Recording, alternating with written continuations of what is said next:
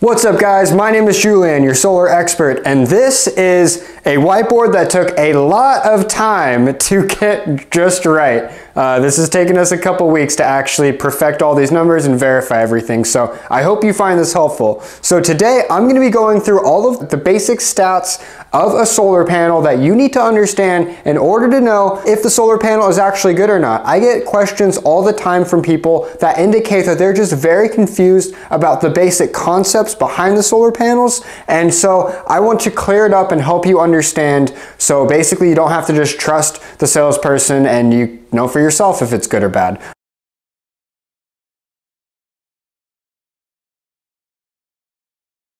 Alright, so I have a whole list of these solar panels here, and they are not exactly in order from best to worst. All of these panels I would say are pretty good, but they are kind of grouped together where the top panels are more at the top and the lower end panels of the group are kind of more at the bottom. So first, before I dive into all of the individual companies here and the modules that I have listed, I want to give a brief rundown of all the stats up here on the top, because if you don't understand these, then we're not going to be able to really understand why certain panels are better than others. So the STC, that stands for Standard Test Condition Rating, and that is the watt rating that basically is advertised. When we talk about a panel that's 400 watts, that's going to be the standard test condition rating, but that's not necessarily how many watts the panel is actually going to put out. It's kind of misleading actually. So there's another watt rating, the NMOT, and that is a little bit more of the real world watt rating. So in some places it'll actually,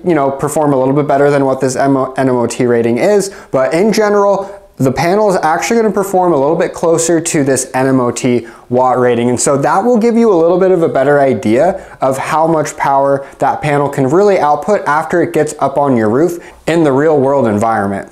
Okay, so when it comes to all of these stats, basically there's two stats up here that are ultimately the most important. It comes down to the degradation and the power density. So the first thing is the degradation right here, and that stat basically tells us how well the panel is going to perform over the years. So as you can see, there's kind of a couple of groups of panels here. We have the panels that are still going to be at 92% at year 25, and then we kind of have a gap, and the next group of panels are kind of in the range of 86 to 84%. So basically, if you think about it, you have the top panels producing around 8% less power after 25 years, which is pretty amazing. And then you kind of have your, we'll call this the varsity, and then you have kind of the JV panels per se, and those are going to degrade about twice as much almost as the top tier cells that are still sub 10% degradation. And so that's the first kind of test when you're thinking about the quality of the panel. It's the longevity of the cells, and not just how much power it's going to output now, at year one, but also 10, 15, 20, 25 years down the road.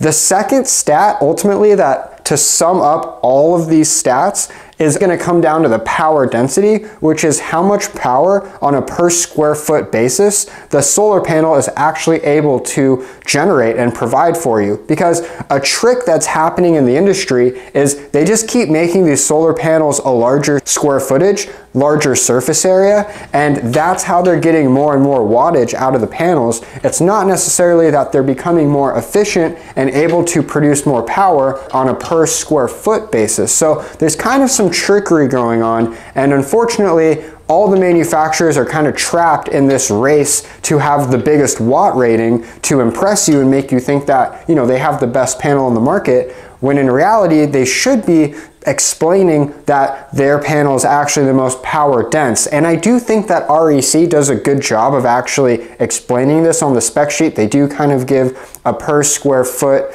or a per square meter watt output rating, which I think is super important to do. And that really is a better indicator when it's all said and done, which is a higher quality module able to output more power. So quickly, let's go through these other stats, and then I'll get into kind of the use cases for all these different panels and if I like or dislike, you know, all these different options. Then we have efficiency. So the efficiency rating is the king of the stats that we kind of hear about, and that is the percentage of light that hits the panel that the cell and the solar panel are able to convert into electricity for you. Even though 20 to 22% seems kind of low, it's actually pretty high. So 20 to 22% is going to be very good. You want to have as high as possible in terms of your efficiency. These REC panels and the SunPower panels are going to be the highest in terms of your efficiency offerings. Same thing, there's going to be kind of a trend. The panels that usually have the highest efficiency are usually going to have like the highest degradation as well. Not always, but there's usually a correlation with high stats in one category and kind of having that across the board. So the next stat here is the temp coefficient. The temperature coefficient is going to tell us how well the panel performs as it gets hot on the roof outside of its ideal temperature range. Now, the ideal temperature range is it's like around 44 degrees or 40 degrees Celsius, and this is more how the standard test condition rating is figured out. They have the panel in a laboratory, not too hot. When it's up baking on the roof, it can be extremely hot, 150 plus degrees. So the difference between the standard test condition rating and the NMOT rating is a lot of that's going to be when the panel is more in its ideal operating temperature and when it gets hot up on your roof. And so that is the temperature coefficient. This is kind of like golf. You want to have the lowest temperature coefficient rating as possible. And in this case, the REC Alpha series has the best temperature coefficient. Now, the next stat I have is the panel dimensions. This kind of gets into where some of the manufacturers are fooling you in terms of, you know, if like maybe they have a 400 watt panel, but the panel is huge versus another panel that's 400 watts, but it's relatively normal sized. So the panel dimensions are there, and then I have the power density, which I of course already explained, and the highest rated panel in terms of power density is going to be your REC Alpha Pure. Now this is the 410 watt module, and real fast I just want to explain, because I'm sure a lot of people watching this video are going to ask, Julian, why don't you have the 430 or that 470 watt module that I heard REC came out with? And the reason why is because REC actually messed up the voltage. When I say messed up, they didn't make it compatible with the existing line of N-phase microinverters, and for a long time you had to use the last generation, the IQ7X. The problem with this is that that microinverter only puts out around 320 watts, and so you don't want to put a panel that's 470 or 430 watts with a microinverter that's only putting out around 320 watts, because you're going to have a lot of clipping as the solar panel naturally is outputting and producing over 400 watts at peak, and that microinverter is clipping it and preventing it from actually really producing anything more than around 315 or 320. So for this reason, because I'm such a proponent of using the N-phase microinverters, because they're so reliable and resilient, so it just doesn't make sense to use a panel which is naturally going to have a lot of loss during its DC to AC conversion. It makes a lot more sense to use a panel that's like 400 or 410 watts and pair that with either the IQ8M or A, which can convert around 320 or up to 350 watts AC, because now you're not giving it too much to handle. And that's what's really important too, is having the right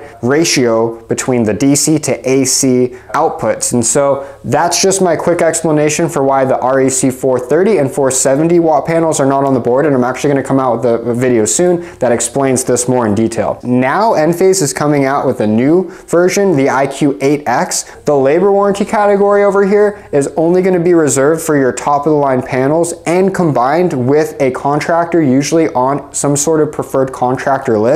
You do get a labor warranty with a couple of these premium panels. REC, SunPower, and Panasonic are a couple to note. And then I do have some X factors over here, or just kind of tidbits about each manufacturer, and I'm going to go over those right now as I talk about each brand in a little bit more detail and why you should use some of these different panels in different situations. All right, so starting off with REC panels. Now, I believe personally that REC is kind of the king when it comes to solar panel manufacturers. It's kind of why I put them up here at the top. Like I said, said, not an official list in ranking order, but not the opposite really. The best panels are gonna be here at the top. So I've personally been selling REC panels for about 6 years now. I've been extremely impressed with the quality, especially being down here in Southern California where it gets very hot in the summer. This panel has had the best temperature coefficient for years, the Alpha series that is, and it's been an incredible panel. I've literally never had one fail either. They have a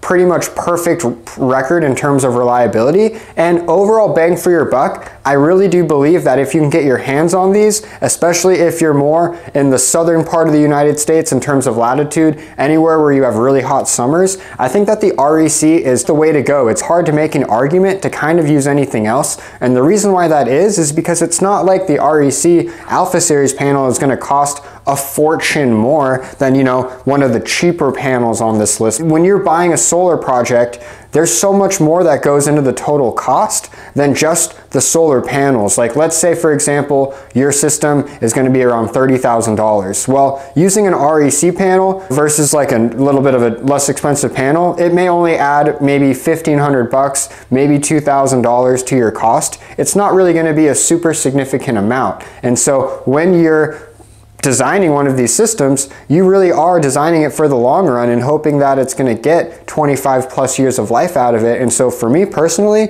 I don't really see a reason to try to skimp on your panel quality just to save a couple bucks, when in reality it's going to actually end up costing you more in the long run, especially if you factor in this degradation difference and you realize that the lost kilowatt hours are ultimately going to end up costing you, as that will equal a bill from your utility company that these higher quality, less degradation panels would help you prevent. And so REC, they've been around since 1996, and they actually have the most automated factory in the entire world, which helps them prevent any type of mistakes when manufacturing, and that's why they have some of the best quality panels in the entire world. Now, Panasonic, I have the 400 watt here because that's kind of what's actually available in the warehouses. And so with Panasonic, a lot of people over the years have asked me, Panasonic doesn't make solar panels anymore, so what are these? I heard that they shut down their factory already and getting out of the solar business. I heard them and LG were. Well, LG, they got out of the solar panel manufacturing business,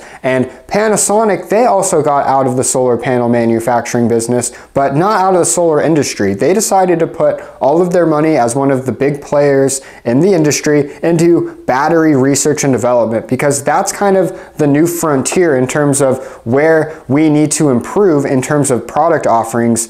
Solar panels are kind of a little bit more of a mature product. We've kind of been using the same technology for decades now, but solar battery technology is more quickly changing, and we're on the horizon of much better tech coming very soon. And so that's kind of where the big players are dumping their money right now. And so Panasonic basically said, hey, REC, can we use your panels and put our name on it? And in my opinion, I think it was a very good move, because REC is, like I said, the best panel manufacturer in the world, in my opinion. And so I think that's a really good play as they come out with their Evervolt battery that's actually pretty much coming out as I make this video in mid-December. All right, so Myers-Berger. So Myers-Berger, they have been in the industry for a long time, more as a research and development firm, not really as a manufacturer for solar panels, but just recently they've had a lot of their patents run out, and so they've realized, hey, if we want to continue making money, we actually have to be in the game as far as manufacturing goes. So their product here is actually looking very good in terms of the specs. It definitely looks like a high-end premium panel. Just beware that if you're going for that product line, it is going to be the first year coming off of the manufacturing line. So there could be some quality control issues or minor defective issues that takes time to actually come about and to be known. Unless you were saving a significant amount of money, I don't really see a reason to deviate from the REC or the Panasonic if it's available in your area.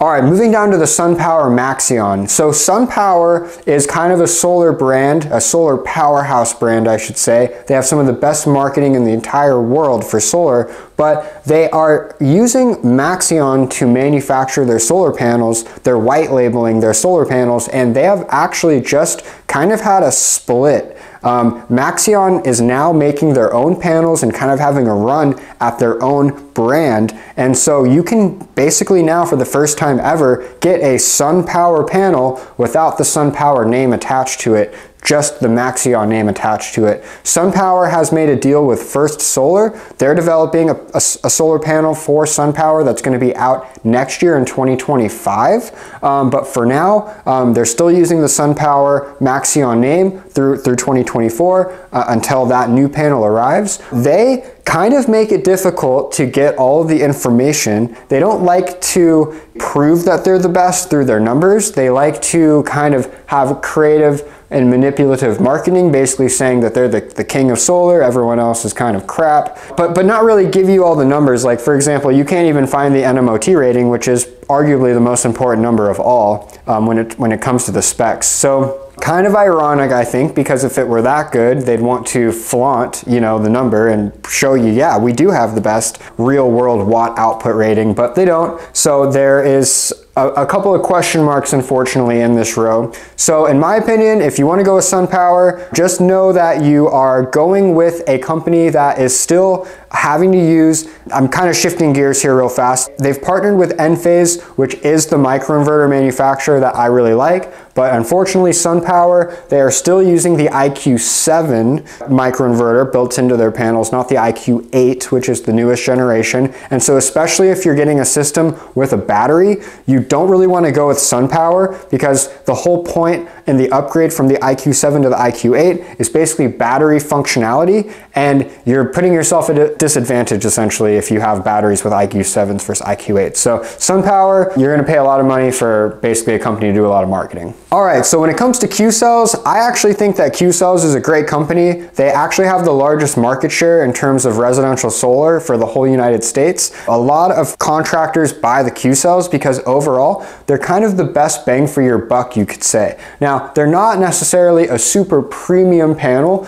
but I would say that they're kind of the best of this JV bunch. What I mean by that is, you know, they do have an 86% degradation output at year 25, opposed to the others, which have maybe 1 or 2% less. And they are very reputable. It's a German company. They've been making solar panels for north of 20 years. And ultimately, they're a very reliable company that I personally have done a lot of work with, and I'm very happy with the quality of the product. So if you're looking to save a few dollars, and for whatever reason the REC or the Panasonic are just out of reach in terms of budget, I would say that the QCELLS is the next step down, in my opinion, that you should take, and that I would recommend even putting on my own roof. Now, all of these panels underneath, starting with the Tesla. So by the way, Tesla is actually just a rebranded QCell. I know that Tesla is a powerhouse brand, but they actually don't manufacture their own solar panels. It's going to be a QCell panel that they just rebrand.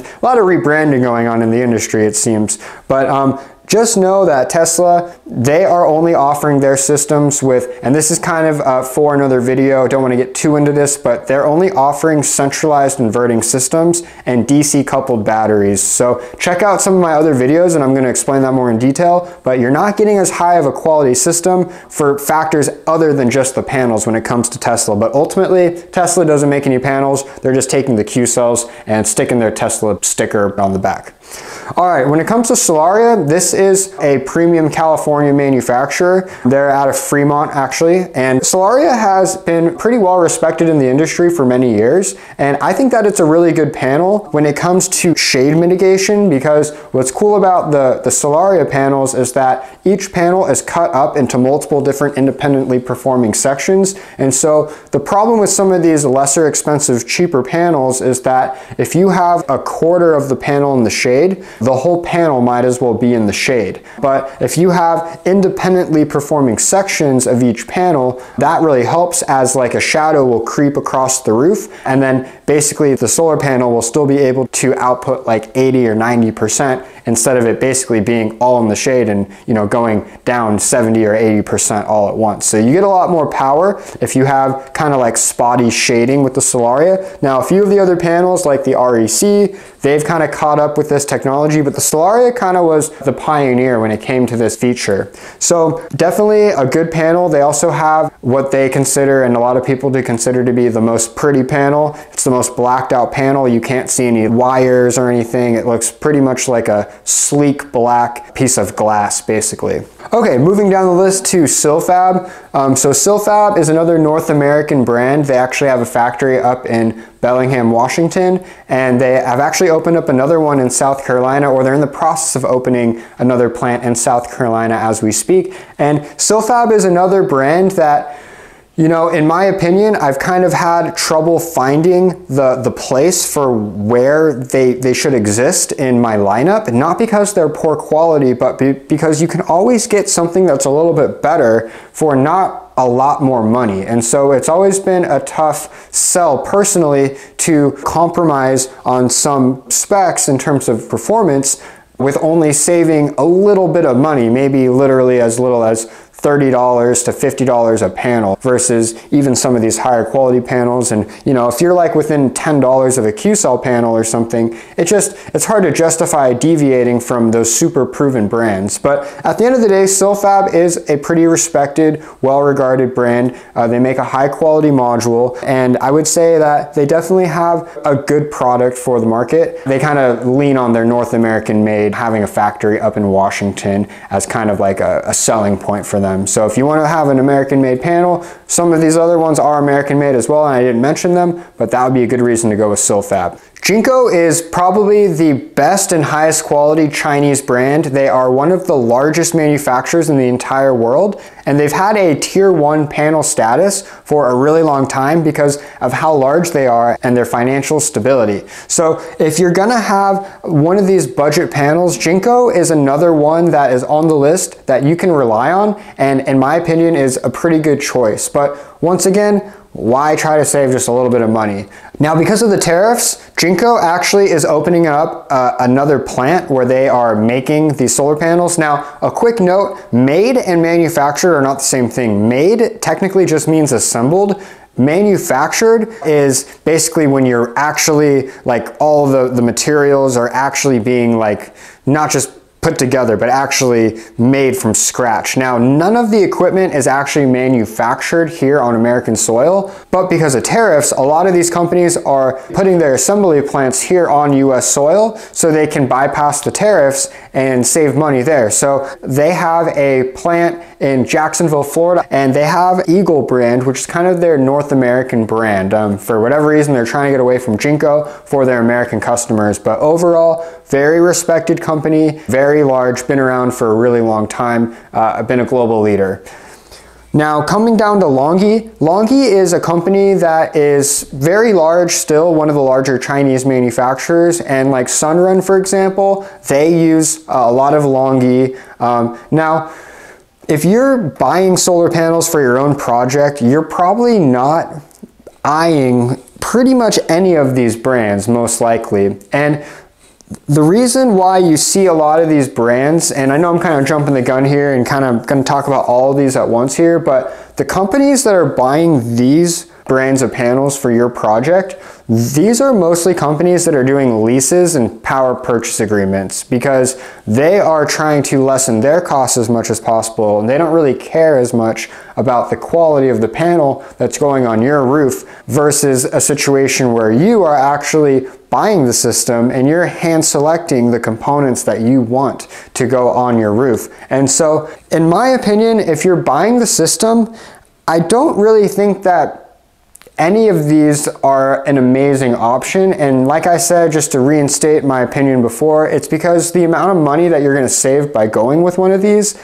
is so small, especially because there's so many other components that are costing you money as well, and labor and the contractors and everything, that I always like to emphasize that you're going to eventually save more money going with one of these higher quality panels with less degradation. But Longi, you know, there's nothing wrong with the build quality or anything. It's just that if you look at a lot of the degradations here, you see how a lot of them are 84.8 exactly. That's probably because, and I don't have proof for this or anything, but a lot of these solar manufacturers are buying parts from the same manufacturing companies. They all have partnerships. They're not actually making everything themselves. They're buying a lot of parts and, you know, putting their name on it. And all of these panels that have 84.8% degradation, they're probably coming out of the same manufacturing plant somewhere, and it's the same cell. So pretty much all of these companies here, even though they're different brands, you can almost think of them as the same because the cells are most likely the same at the end of the day. So Canadian Solar, they make a mediocre solar panel. They're actually more focused on commercial. They have like some giant 500, 600. I even think I saw like a 660 watt solar panel recently, and that's just a ginormous solar panel that's made for, you know, being out in the field somewhere on a ground mount. We have Trina. Trina is another brand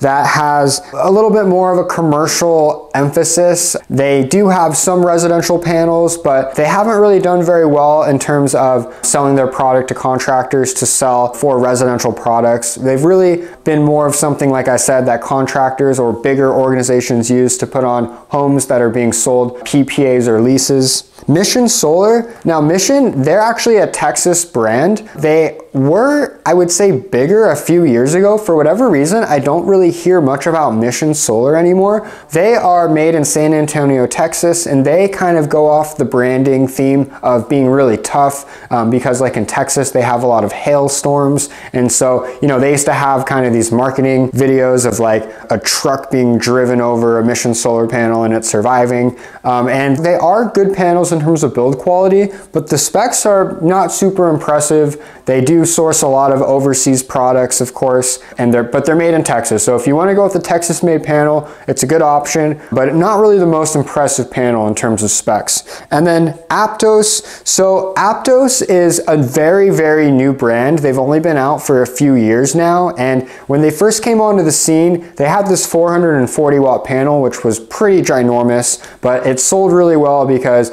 that was a few years ago when the market was less educated and they weren't very aware that, you know, some panels are 7 feet tall versus like others that are 6 feet tall. And with Aptos, the one kind of selling point that is something to be noted is that the wind rating is very good. So if you're down in like Florida where you're dealing with hurricanes a lot, the Aptos panel is actually a go-to for a lot of contractors down there. But something to know about Aptos, and maybe this isn't quite as big of a deal for the actual homeowner, maybe this is a bigger deal for the contractor dealing with companies that they're buying equipment from, but because they're a smaller company that just kind of burst onto the scene in the last few years, there's been periods where they haven't been able to fulfill orders and they've essentially run out of panels and their plant has just basically reached maximum capacity and they weren't able to, like I said, fulfill on product that they had already pre-sold. So they've had some issues where they've gotten behind over the years, but overall they have an Aptos DNA panel. It's kind of mediocre, but it is very well priced. So if you're trying to save a buck, the Aptos is a good option.